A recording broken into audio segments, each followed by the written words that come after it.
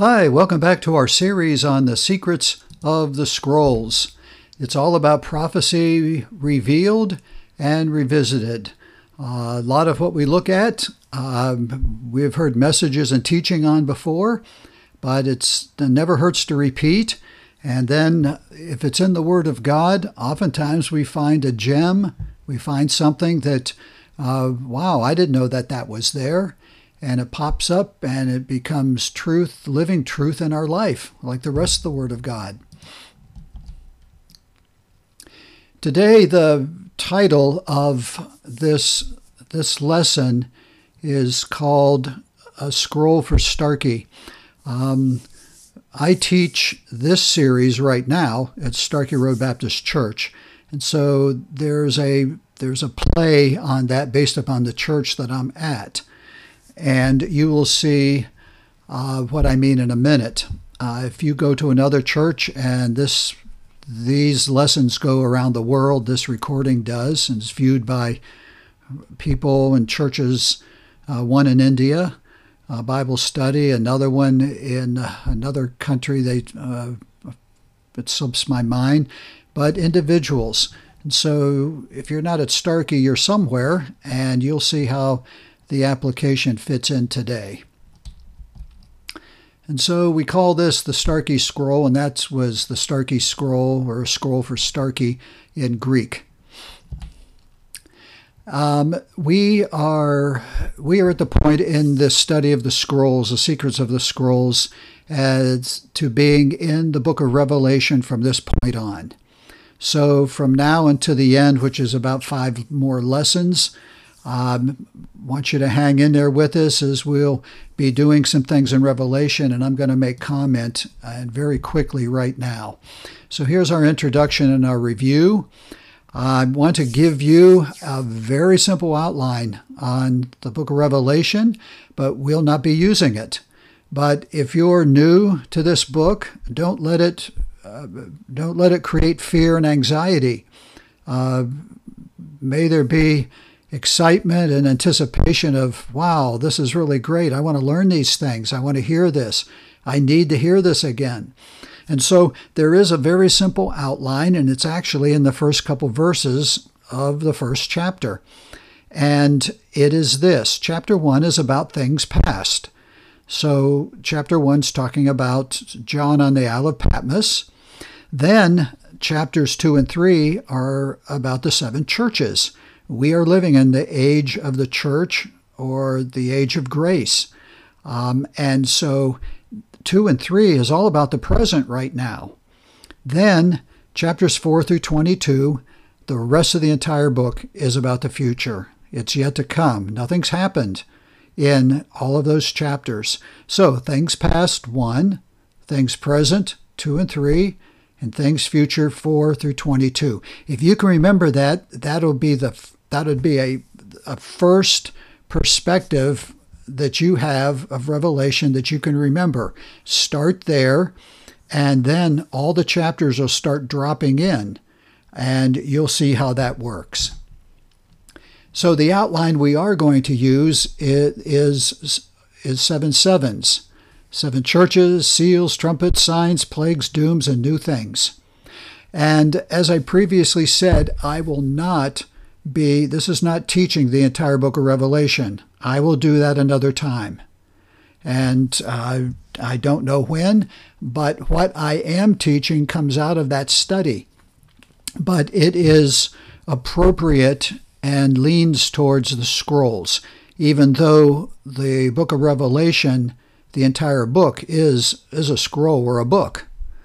And within it, there are some scrolls. In fact, there's a few.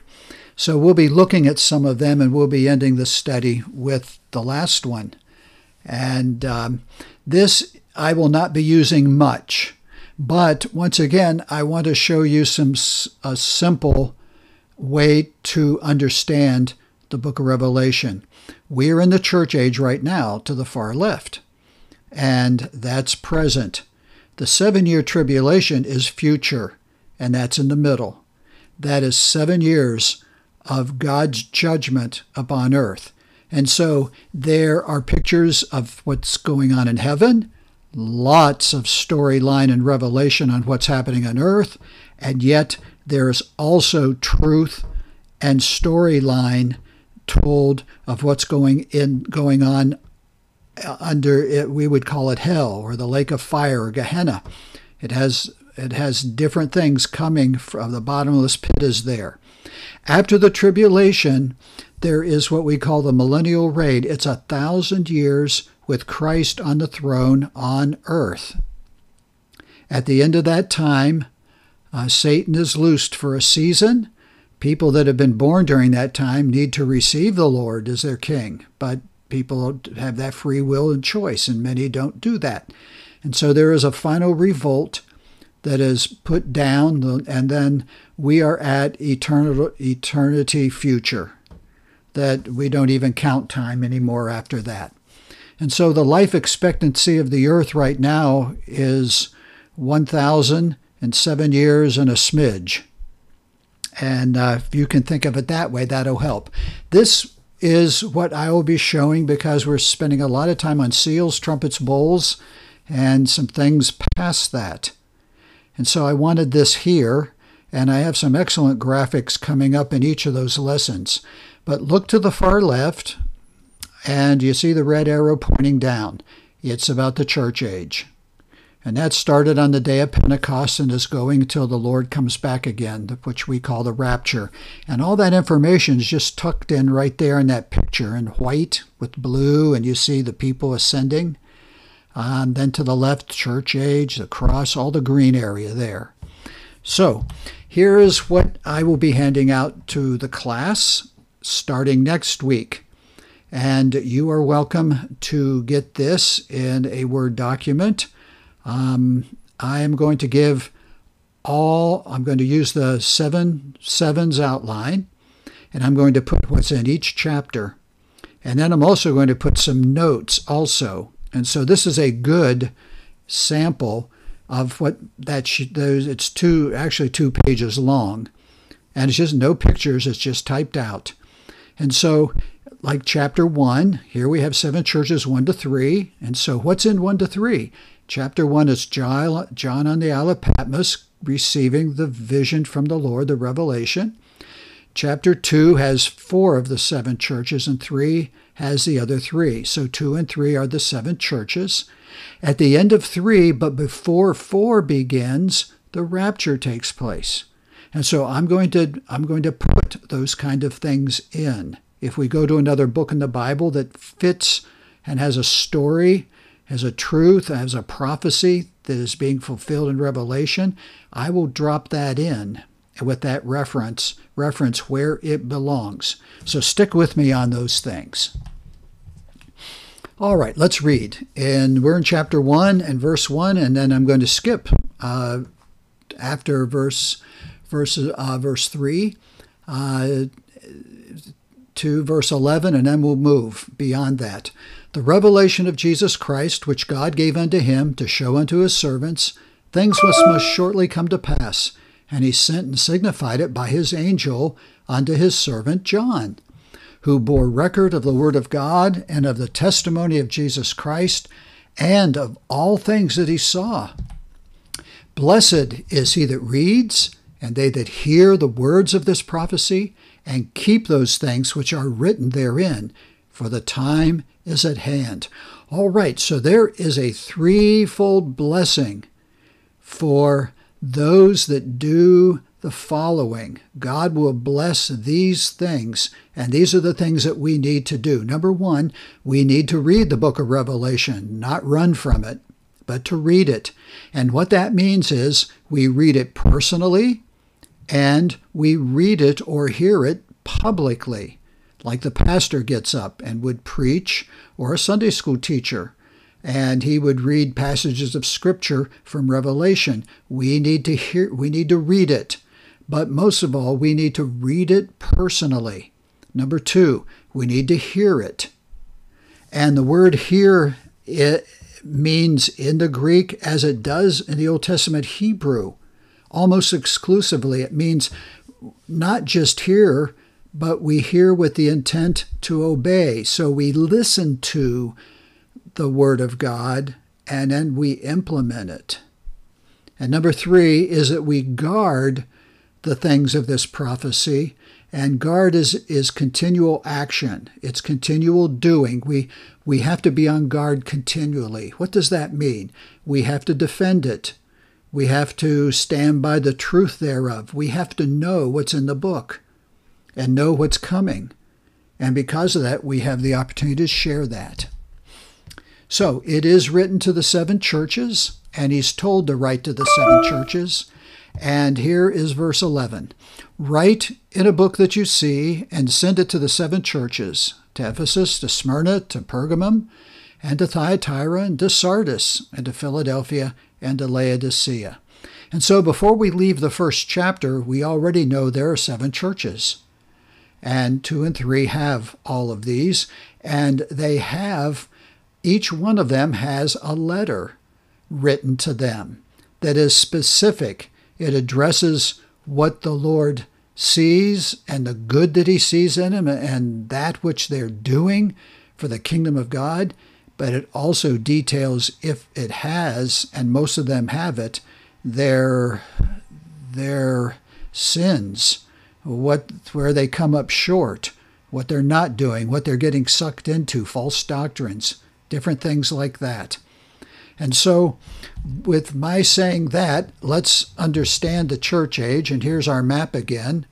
The church age is that which is to the far left in the green. It says church age, of course. And we are living in that now. And that started from the day of Pentecost, after Christ rose from the dead, after being crucified, and the Holy Spirit came. And we're living in that age right now. And most believe we're living at the end of that age. So here are the 7 churches that are mentioned, and here they are today, and their locations. And I probably will surprise you by saying they're all in the country of Turkey right now. So they're all there, all in that nation today. However, they don't exist. The cities do, in the most part, but not the biblical cities. They're in ruins. So here's 3 things I want to share with you. Number 1, about the 7 churches as you read them. And I encourage you to go read them on your own, although I'm going to read one of them. We're going to look at one of them today. And that's the Scroll for Starkey. First of all, each of the 7 churches were real and literal churches. They really existed. There are ruins. We have history outside of the Bible. We know the book of Ephesians was written to the church at Ephesus. And you can see over to the far right, Laodicea. We also know that Laodicea is mentioned, but a book by its name does not exist. But most of these letters were what were called circular. They were written to the church, but to be read around. The Colossae, which the book of Colossians is just south of Laodicea. And so the book of Ephesus also could be the book of Laodicea, that they would share that, but especially the book of Colossians.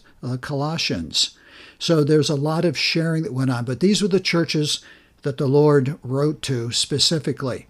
So they were literal churches. Number 2, they represent a historical view.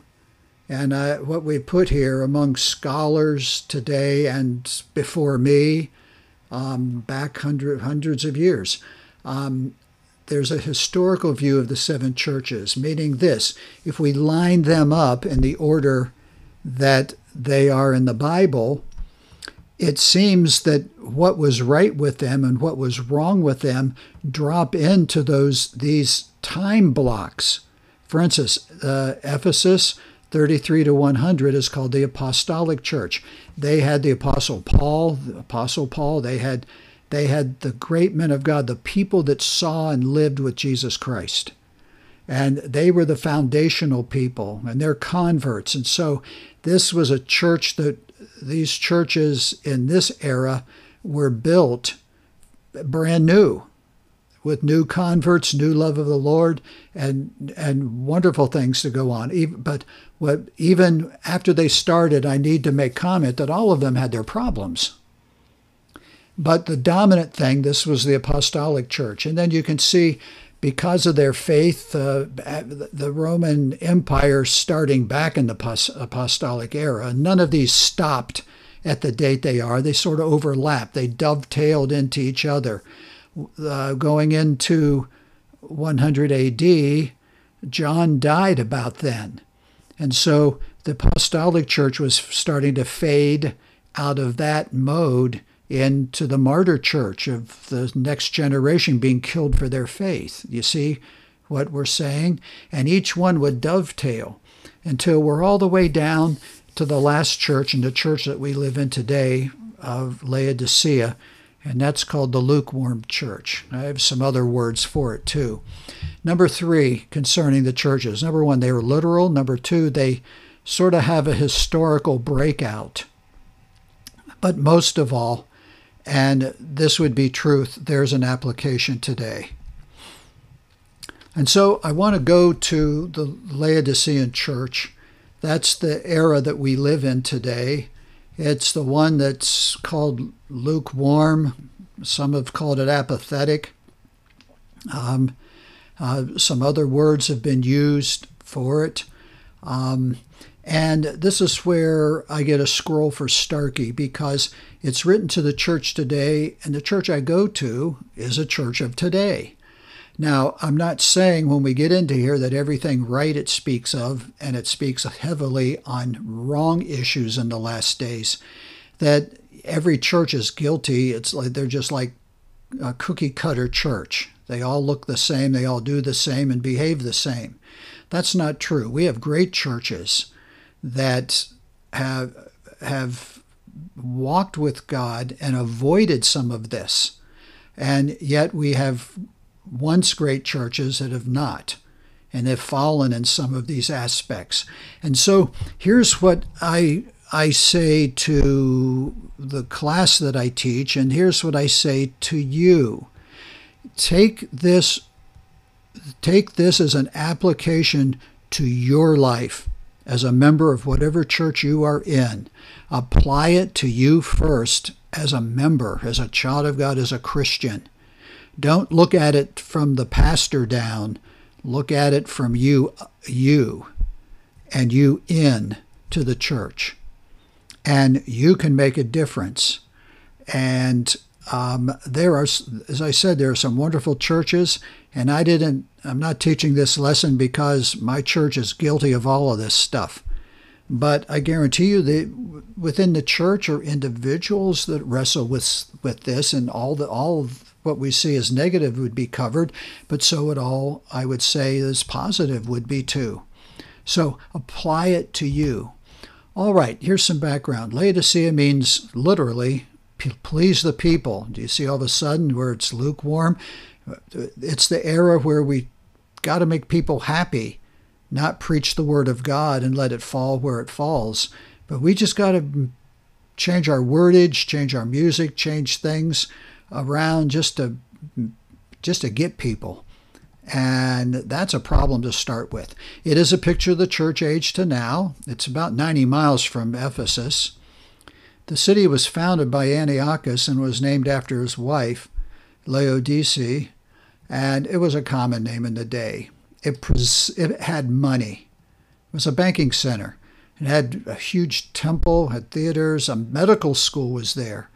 And it was famous for salve that was made there, celerium.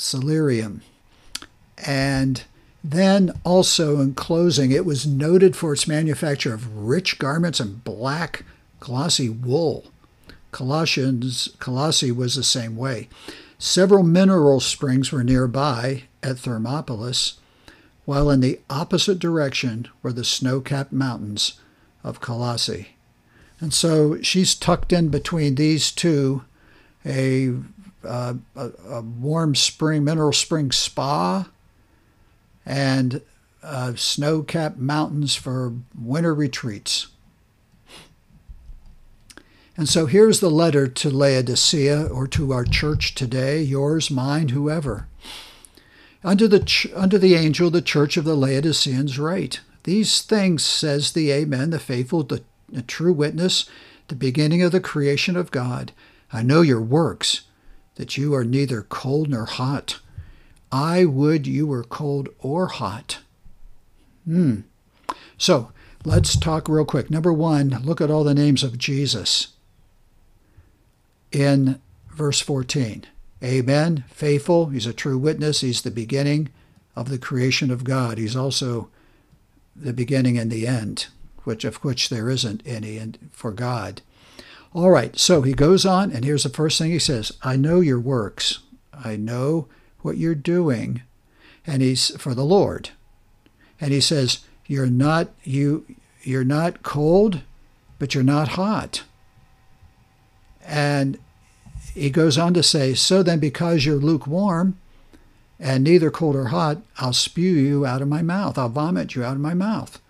He's not happy with that. Now, have you caught something in here? And I don't have to go back because we have the words cold and hot right here. Do you remember the hot springs of Thermopolis?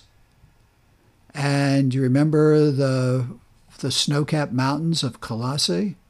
Cold.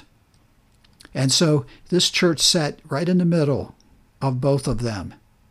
And it was definitely a picture of where physically, of what was real, the mountains and the springs, but spiritually it applied. And the Lord knew how to bring that home to their life and their heart. And so the first question I have to ask myself with you is, take your temperature. Where are you? In these last days, it's real easy to fit in lukewarm, because then we don't call attention to ourselves. Because you say, we continue, I'm rich and I'm increased with goods and have need of nothing, and know not that you are wretched and miserable and poor and blind and naked. So the first thing, this was a wealthy group of people. These Christians probably had money. It was a wealthy town. And so they come along and say, well, I'm rich and increased with goods and have need of nothing. He said, I don't need anything. And in saying that, it's implying that they don't need the Lord, that I don't lack anything, so I don't need to pray for needs. I have no needs. I have them all. I've supplied them all. I've made them all. I work hard and I get them. So I don't need the Lord. But yet the Lord says, and know not that you're wretched, miserable, poor, blind, naked. You got more problems than you think. And the word know in the Greek means to perceive with the eye. He said, don't you open your eyes and look at what you really are. And so number two would be a question to ask is, how dependent upon you are you on the Lord? Just because we have a wonderful church, we have a wonderful home, a great job, great kids. I don't need anything. And so why do I need to trust the Lord? Why do I need to walk with God? And the Lord says, open your eyes and look around. Where are you spiritually? I counsel you to buy of me gold tried in the fire, that you may be rich and white raiment, that's righteousness, that you may be clothed, and that the shame of your nakedness do not appear, and anoint thine eyes with eye salve, that you may see. Now, I need to use extra slides for this, and I'm only going to do the gold tried with fire on this one, and then we'll advance it and we'll do the rest. But there's a big question among scholars and myself. What exactly is this talking about? The first point is this talking about faith that shall stand in every trial? So gold tried in the fire here is understood. So it's the dross is burned off, etc. Very possible. Or is it talking about, James talked about pure and undefiled religion? Or is it talking about the grace or divine godly influence which produces it, testing and trials in God's grace? I almost want to say it could be all three. It's just our life is all of these three things, definitely. So he said, you need to be challenged again. You need to understand what it is to be tested and tried. And you need to have that gold edge on you. So if we move on, he talks about white raiment. That's righteousness, the righteousness of God, right good works. Get right with God, he's saying. Shame, so he says, that you may be clothed and that the shame of your nakedness do not appear. God saw right through them. He said, you're bringing dishonor to the name of the Lord. And then the cure to this is this: anoint your eyes with eye salve that you may see. Do you remember their medical school? And do you remember what medicine that they produce? Eye salve. And they're to put spiritual eye salve so that they could open their eyes again to God and the things of God anew. That's their way out of it, is that their salvation has to become fresh and new again in their lives. As many as I love, I rebuke and chasten. Be zealous, therefore, and repent. Repent, go back the other way. And then a very famous verse, behold, I stand at the door and knock. If any man hear my voice and open the door, I will come into him and will sup with him and he with me. Notice he's talking about man, not church. And in verse 19, just to finish things off, the Lord's saying, hey, I love you. Because I do, I rebuke and I chasten you. He said, therefore, repent. I love you, but repent. And the word knock in the Greek is continuous action. Means Jesus is knocking on the door right now. And as a Christian, as a church member, and church membership does not make me a Christian, I have to understand, and I need to understand, that the Lord is continually knocking. And it's not just talking salvation, it's talking about relationship of the Lord. This church seemed to be functioning real well without the Lord. And so is he knocking at the door of the church? Is he knocking at the door of the homes of the people? But he's knocking. And if they come in, that's what's the fellowship will be new again and be renewed and become vital with him and with them and how they are. To him that overcomes will I grant to sit with me on my throne, even as I also overcame and am set down with my Father in his throne. Think about that as a reward. You think about it. And then do you know what the last verse is before the rapture? There's no other scriptures written that's before the rapture. It's the last one. This is the last verse till the rapture takes place. Here it is. He that has an ear, let him hear what the Spirit says to the churches. And remember what hear meant?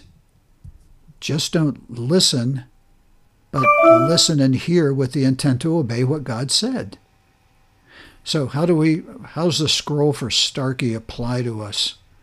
We need to unroll it, and we need to take a look at it, and we need to hear what the Spirit of God is speaking. Listen to the preacher when he preaches. Let the Spirit of God work in your heart, but you must listen with the intent of obeying God's word as it's preached. Listen to the teaching of God's word at your church and apply it to your life. Hear with the intent to obey. And when you read the scripture, hear it with the intent to obey God's word. So, here's the rapture. We're on the doorsteps of it. How in the world do you live in the last days? That's a good question, because most people would say there hasn't been a last days. If Jesus comes in a year, we lived in the last days. We're the group. we're the ones that are going to be raptured out of here. We're going to be the ones protected by God and gone. And I'm anticipating that day. Have you ever heard of an ELE? ELE? Well, it means extinct level event. And it was, I never knew what it was till I saw a movie that's about 20 years old, Deep Impact. And it was all about a gigantic meteor that's going to hit the earth and destroy it, literally. And that would make the earth, people, the whole earth would die eventually because it was that big and be that terrible. But do you know what? I mentioned, nobody's lived in one of these times of waiting for the earth to become, what's living on the earth to become extinct. And, but do you know what? Someone has already. Someone has lived in an ELE situation. And it was Noah and his family. So, how did Noah live in his last days? How did he live? It would be the same thing that would apply to us. Jesus talked about him when his disciples asked about the last days.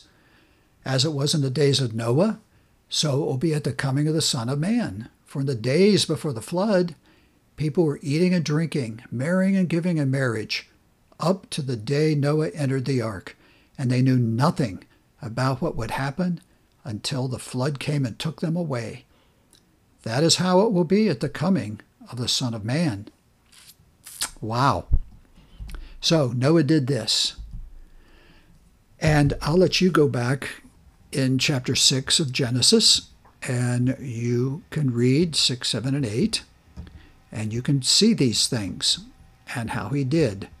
Also, look him up in the book of Hebrews, under the Hall of Fame in 11. Noah walked with God. He just walked with God. He had time that he got away from the building, from the family, from the crowds that was jeering him, from worries, from wonder. And he walked with God. The Bible says he walked with God. Number 2, he worked for God. And he worked on that ark. He worked for a chunk of his lifetime. And we're called as God's people to work on God's projects. That'd be the church. That'd be our family. That'd be our business. But whatever the God has placed in our way, and especially our church, do not neglect it. There is work to be done. There's souls to be won. Noah worked on a structure that God had given him. The structure we have is the church building, is our church. Work on it. Volunteer. Get busy. Do something with it and for it. Remember, Noah worked with his family in doing that. So bring the family along with you. Noah witnessed to the lost people. They came and laughed. He told them what was going to happen. They laughed some more. And every now and then they'd come out and laugh him to derision. But he continued to witness. And we may get people laugh at us. We've had it. But we need to share Christ in our culture. We need to be witnesses, telling people about the Lord. And number 4, Noah worshiped the Lord when he was on the ark. Did before, but he and his family spent time and worshiped God. They had time of prayer. They had time of praising God and just connecting as a family, as an individuals. They worship the Lord for his goodness. We have that opportunity to come and do it corporately as a church family, body, but we can do that during the week. We should never, those are the 4 things that will save our sanity in the last days if we do them. Jesus also said before he wrapped up answering his disciples' questions, he said, "Therefore be ye also ready, for in such an hour as you know not, the Son of Man comes." And just as Noah was ready, we need to be ready, because we don't know when Christ is coming back again. So, coming up next is A White Horseman Comes A-Riding. It's lesson 9, and it's all about everything you did not want to know about the Antichrist. And it's a pretty good accumulation of what the Bible says about the Antichrist, who he is, what he does, his names, his end, where does he come from. And I trust you'll join us. May God bless you. Thank you for listening in. It's a joy to teach God's Word. Father, thank you so much for the truth of Scripture.